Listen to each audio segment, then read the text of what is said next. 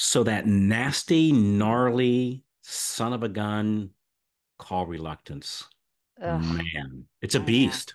It is a beast. It's It, crazy. It is crazy how we can kind of put a fear in our head before we've even tried it, of just the fear of no.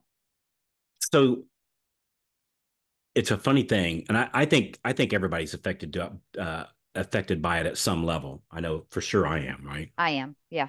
Yeah, and you know what it is like I'll play all these potential conversations in my head, right? Well, what if say you're a real estate agent, you're the listing agent, what and you want to hear from me because you want what's going on with the deal that we're doing, but yet I still like, what if she asks me this, and what if she says that, and what if she doesn't like me, and then she won't want to send in business here, or what if I say something wrong, or what if she asks me something I don't know the answer to, Right. and then she's going to say that, and I'm going to say this, and then she'd say that, and I play all these silly little conversations in my head, and the calls never go that way, like Right. like Right. ever.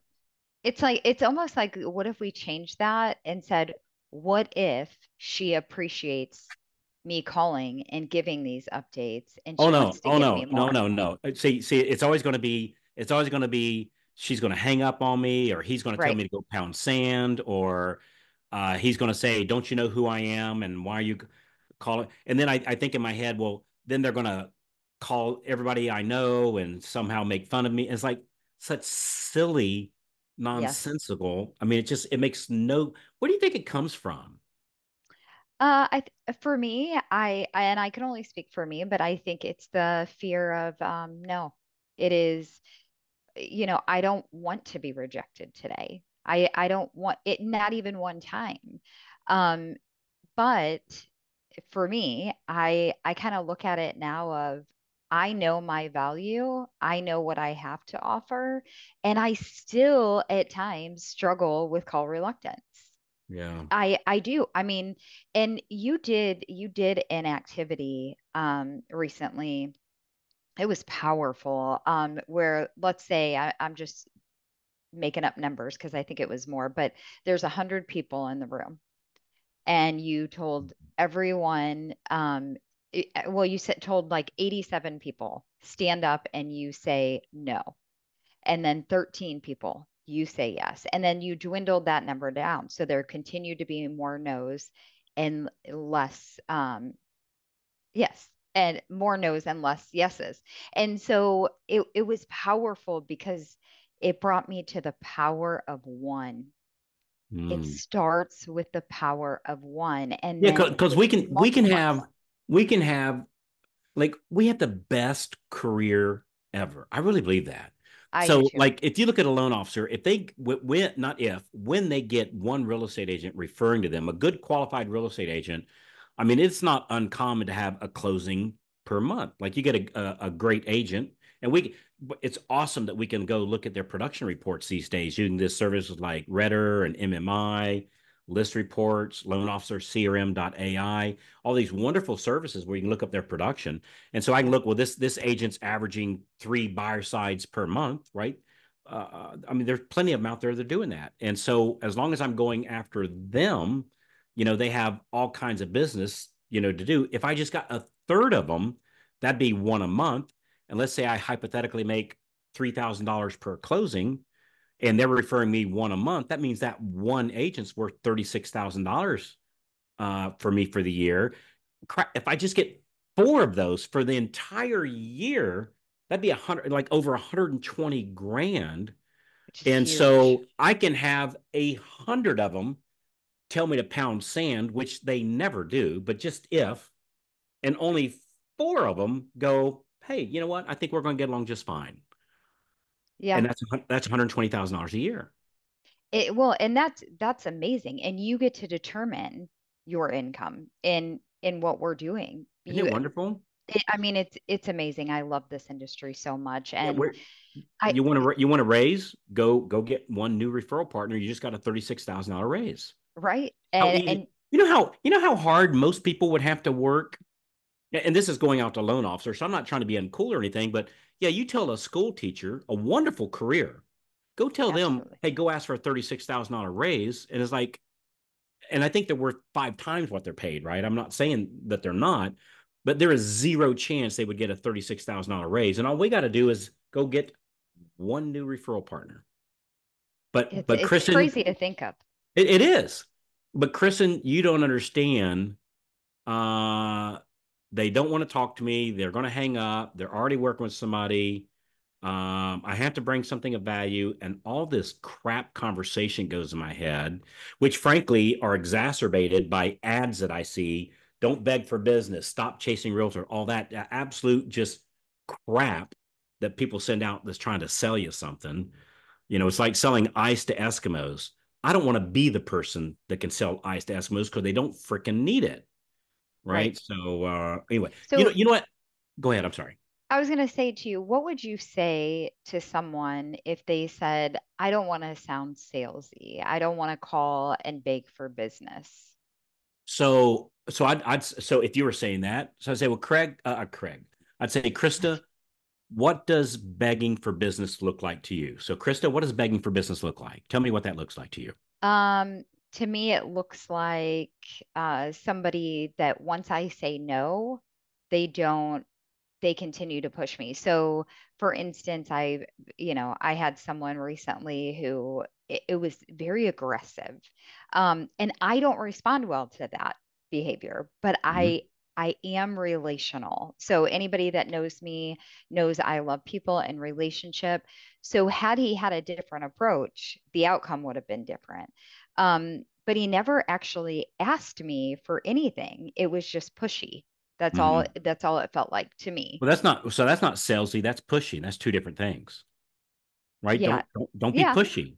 Now, being salesy or so begging for business was the question. So I don't want to look like I'm begging for business. I've never seen anybody do that. I mean, for me, begging would be like, and this might be an uncool picture, and I'm not trying to be uncool, but like it'd be like somebody holding a gun to my head, and they're going to take my wallet, and I'm begging for my life. I'm pleading for my life. That's begging. Asking for business isn't begging. That's asking for business, right? That's like you pull up McDonald's. Would you like fries with that? That's not begging. Trying to look. McDonald's doesn't need to beg anybody to buy fries, right? But Yeah. it's in their script because they know that when they say, "Would you like fries with that?" I think it's something like 37% go, yeah, that sounds good. Or if So they do the supersize, you want yeah, to would you like it to supersize that supersize that? up? Yeah, they actually had to stop doing that. Did they? They Okay. I did. didn't know. I haven't If I been remember there. right, they actually had to stop doing that. Like that was they Hey, actually had to stop doing that. I thought it was a great marketing tool because I Yeah, would love to see what their conversion rate on that was because I'd be I like, bet it, oh yeah, why I not bet it was a I larger bet it was Coke? high. I bet it was Yeah, high. I I bet it think was so high. too. But they're not begging. They're just No. simply asking. So I think that thing of begging for business, I've always said I don't think there is such a thing. Like I don't think like there's literally no such thing as begging. I think where it all stems from is we think people are meaner and bigger and badder than what they really are. That I think a lot of it comes from it's the boogeyman hiding under my bed. Let in my mind, there's a monster in the closet, and there's no monster in the closet. It's in my mind that when you turn off the lights, the bad guy under my bed is going to come out. There is no bad guy under the bed. So it's just this made up crap that are head. So Kevin Gillespie, which is the guru of crushing call reluctance, and I'm sure he's going to be on here in the next couple of weeks. Um, uh, he says he told me that it all stems from the flight or fight reaction, that our body That makes sees sense. it as a threat, and protection tells us to run from a threat. And what he talks about is recognizing it's not a threat, it's an opportunity. And there's a big difference between the two. One is a bear that's going to eat me, the other is a $36,000 paycheck that I just simply have to ask for. Right. And, Steve Jobs has his quote, if you're not willing to ask for what you want, you're not going to go very far in life. And I think that's so true. So I think we have to understand that as a general rule, people aren't mean. And they're not these big bad ogres that we put them out to be. They're just people. And I think that's the first thing. And I think the other thing is knowing what you're going to say. I think that helps. 'Cause let me ask you this, Krista. Hey, Krista, I've got $1,000 over here, and I want you to give away 100. I want you to give away 10 $100 bills today. And here's a list of people. And when you give away all $1,000, $100 at a time to this list of strangers, I'll give you $1,000 too. No catch, right? My guess is you wouldn't have a hard time making that call because it's like the best offer ever, Ever. free Yeah. money, right? Yeah. It's like, hey, I've got the winning numbers of lottery. Would you like those numbers? I'm not gonna lie. I was looking to clear my calendar when you said Yeah, that. I was like, yeah, okay, this right. I And just so, get so I think the first thing we have to do is understanding that we're offering a service that helps people. That we're in the business of loaning money, and that we're looking for people that's buying a house and need to borrow money to get a house, and they're afraid. right. Or we're looking for real estate agents that are in the business of closing deals and they need a lender or they're not getting a check. And oh, by the way, they want a lender that's going to follow up on their leads like green on a pickle. And once they got a loan in process, going to keep them updated of what's going on so they can spend more, the realtor can spend more of their time out at the next listing lead or the next buyer lead rather than wondering if the appraisal was finally ordered or not. Okay. So, okay, so you brought up a good point there. So let me ask you this. In the event that, let's say somebody says, okay, call reluctance, it's not really about making the call, it's bigger. Could it be that they don't really know their own value that they bring? 100%. I think, in fact, I got that. I saw that. I know you got these two lists. One is 141 reasons why the consumer should use my mortgage company. And not that all 141 apply to any one company, I suppose, but the idea is you look on this list and it gives you some ideas of like, oh, I never thought of that. Of course, I bring that value. I never thought of that, and so it's a great little cheat sheet to have. And then the other one was 101 reasons why real estate agents should refer to you as a loan officer, like what you offer them. And again, not that any one person probably has all 101 things, but it's meant to Right. get their creative juices going like, oh, well, I never thought about that. It's like I think a lot of loan officers make the mistake that the number one need of real estate agents is leads. And while Right. that is true of the struggle bunnies, so the low, and I don't mean that as a slur, but like of the low producing agents, their number one problem is leads. Right. But of these qualified agents, these agents that have deals going on, they don't have a problem with leads because they have listings, and listings create leads. They got leads. Their problem, did you know the average real estate agent? Let me rephrase that. The average qualified real estate agent, so the average great real estate agent, only closes 5% of their leads. 5%, one out of 20. Wow. Did you know that? That's shocking, isn't it? That is shocking. Yeah. And so leads isn't their problem, conversion. So when your value add is, hey, if the average agent's closing one out of 20, what if I helped you close, oh, I don't know, two out of 20? Doesn't sound like a big number, still sounds very small, but it'd be a doubling of their business. I would say it's a big number when you think of the math. I Yeah, mean, it it is is. a It is. doubling.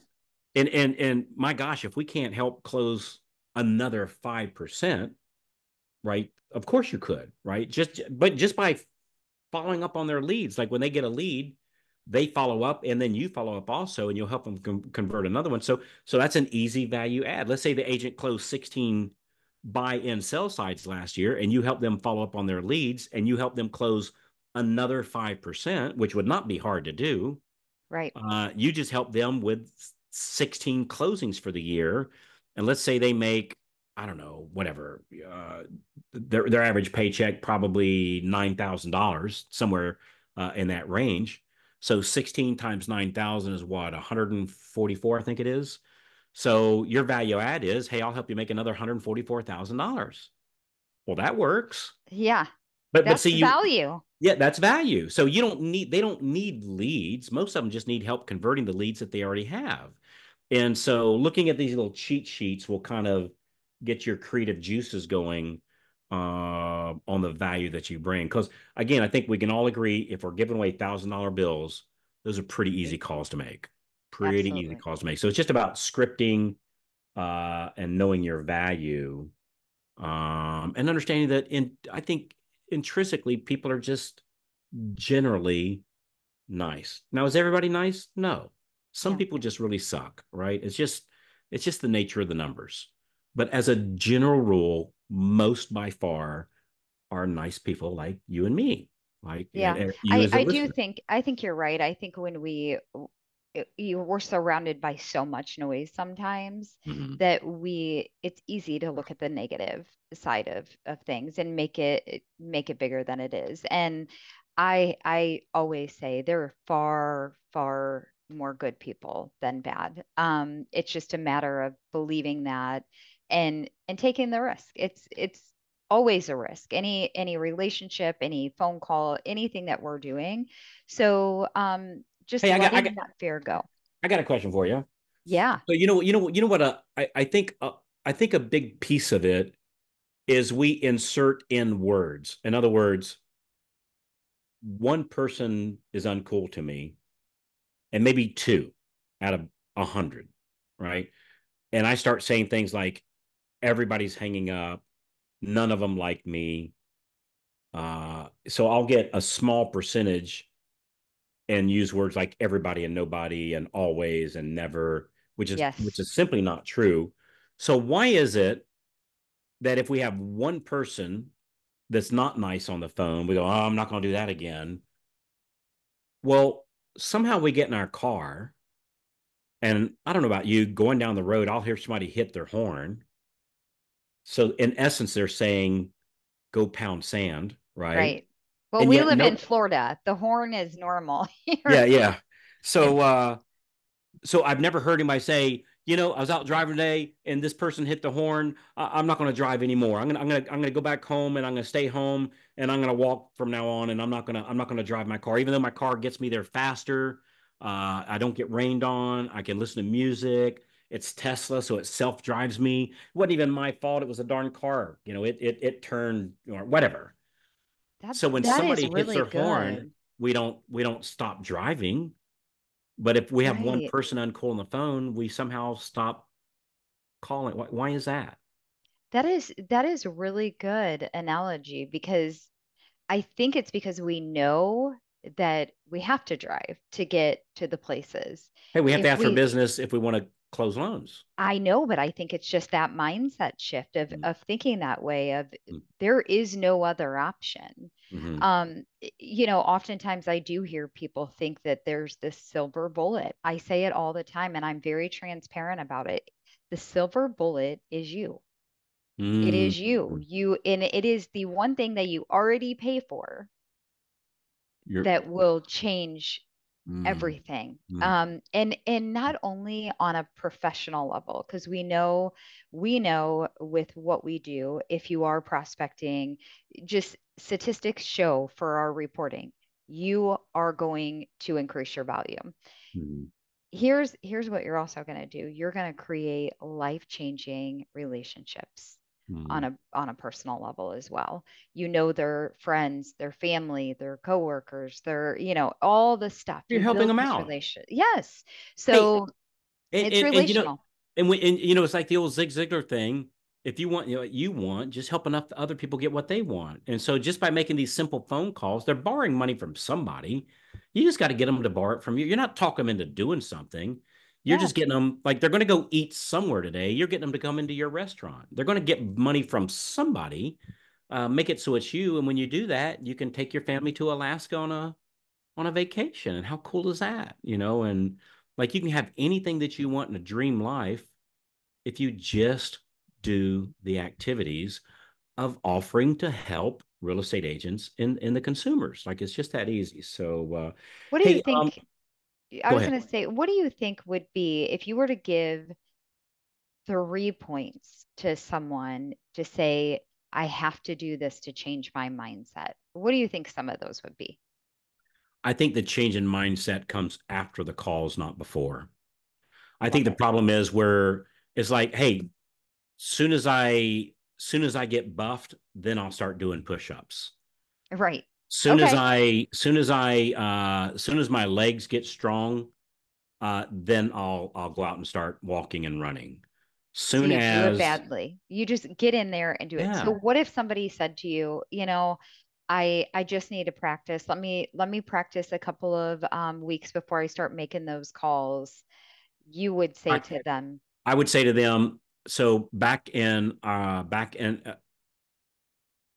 so back when we did our first I hope it's okay to do this, but back when I just got a picture in my head. Back when you had your first kiss, like so when we were whatever teenagers or whenever it happened, and we had our first kiss. I don't know about you, but I didn't go practice with my buddies, no. right? I didn't go, hey Steve, hey Frank, I need to practice this, Yeah. right? Yeah. No, if you're Right. going to practice on the real thing, Right. right? And so if I'm gonna practice my phone calls, I'm gonna practice it on the real thing because if I'm doing it on the real thing, the worst that'll happen is I don't get a loan that I already didn't have. And the best Yeah. that can happen, hey, I might get lucky and we get this agent starting to refer over to us and I make 36 grand by making that phone call. Right. And so if It's I'm going to good. practice on the real thing. Don't practice on your buddy, right? Practice on the real thing. And if Uh, somebody was to call, I always say this to people that are talking about, oh, well, I'll start making my calls on Monday. And actually, my daughter just told me the other day, she's like, Mom, I'm going to start eating better. I'm going to start that on Monday. And I look at them and I say, all good things don't have to start on a Monday. mm, So no matter when you hear this podcast, you don't have to wait till Monday. You don't mm, have to, you do it. Just do it and do it. I always tell people to get comfortable. Maybe it doesn't start at 2 hours a day, and that's okay. Start at 30 minutes a day, and then, you know, add another 30 minutes, and we'll get up to that 2 hours in a couple of weeks. You don't have to go do that in one sitting. There's just so many methods to that. And yeah. I would be happy to talk to people through that. But Hey, I got a great idea. yes, I think knowing the value and having something to say, I think makes the difference.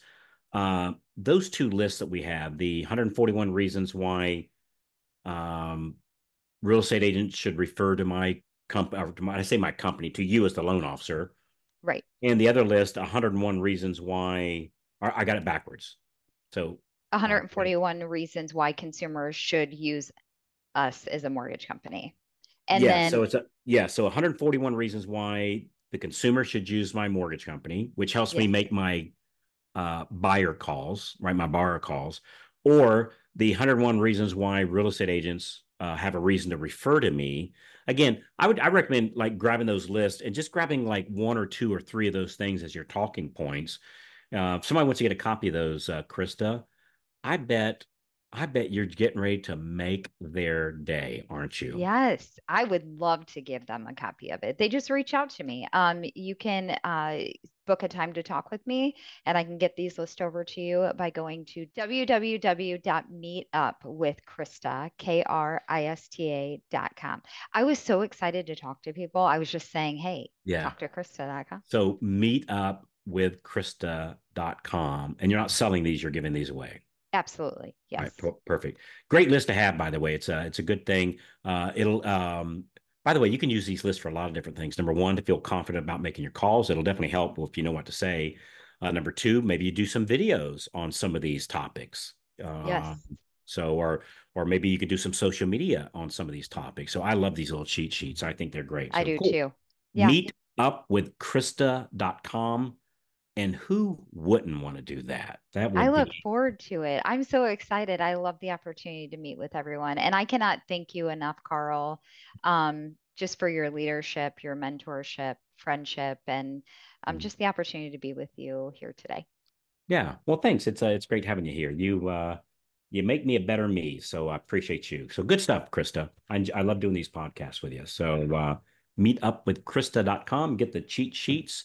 Forward this episode to your friends. Give us those great reviews. So I got a little competition going with with a buddy of mine on who can get the most reviews. And like, dang it, I was ahead of him for like 3 years, and he Ah, just overtook me. And it's like, we're going to you know, come back then. What do I we got need to do?